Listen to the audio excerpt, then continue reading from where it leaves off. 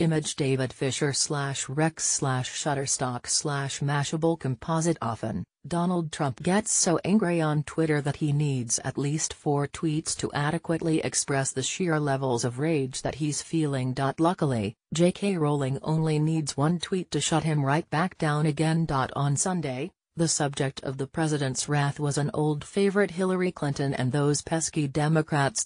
Never seen such Republican anger and unity as I have concerning the lack of investigation on Clinton-made fake dossier. Now $12 million. Donald J. Trump at Real Donald Trump. October 29, 2017. The uranium to Russia deal, the 33,000-plus deleted emails, the Comey fix and so much more. Instead they look at phony Trump/Russia, Donald J. Trump at Real Donald Trump. October 29, 2017. Collusion, which doesn't exist.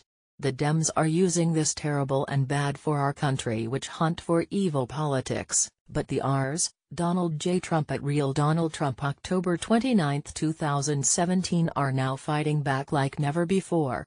There is so much guilt by Democrats/Clinton. And now the facts are pouring out. Do something, Donald J. Trump at Real Donald Trump. October 29, 2017. The Harry Potter author's response to that last tweet was a classic Rowling takedown. Nothing expresses calm confidence better than a caps-locked scream of "do something." pic.twitter.com/zxxtsmw. J.K. Rowling at JK_Rowling. October 29, 2017. Boom.